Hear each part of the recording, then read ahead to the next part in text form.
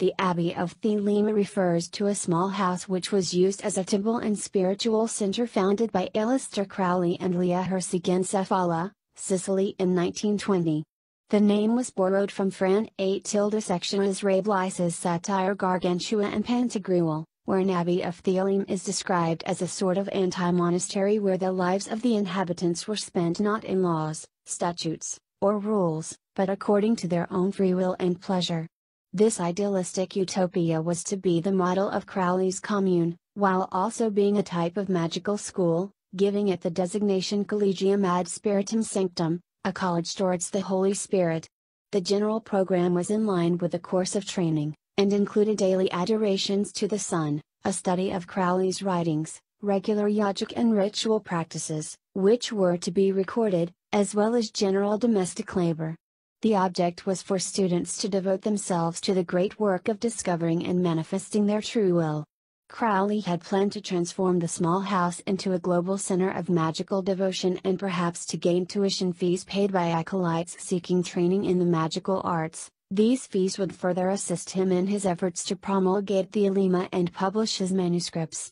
Two women, Herzig and Shumway, her magical name was Sister Cyprus after Aphrodite, were both carrying Crowley's seed. Herzig had a 2-year-old son named Tansy and Shumway had a 3-year-old boy named Howard. They were not Crowley's but he nicknamed them Dionysus and Hermes respectively. After Herzig's puppy died, Herzig had a miscarriage but Shumway gave birth to a daughter, November 12, 2020, Astarte Lulu Panthea.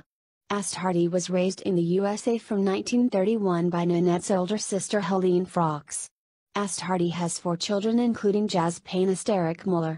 Herzig suspected Shumway's black magic foul play and what Crowley found when reading Shumway's magical diary, everybody had to keep one while at the Abbey for reasons explained in Liber E, appalled him. Shumway was banished from the Abbey and the beast lamented the death of his children. However, Shumway was soon back in the Abbey again to take care of her offspring.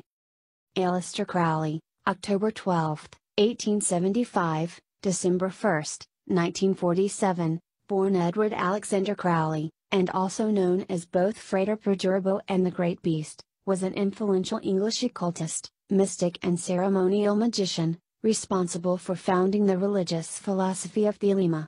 He was also successful in various other fields, including mountaineering, chess and poetry, and it has also been alleged that he was a spy for the British government. In his role as the founder of the Thelemite faith, he came to see himself as the prophet who was entrusted with informing humanity that it was entering the new Aeon of Horus in the early 20th century. Born into a wealthy upper-middle-class family, as a young man he became an influential member of the esoteric Hermetic Order of the Golden Dawn after befriending the order's leader, Samuel Liddell MacGregor Mathers.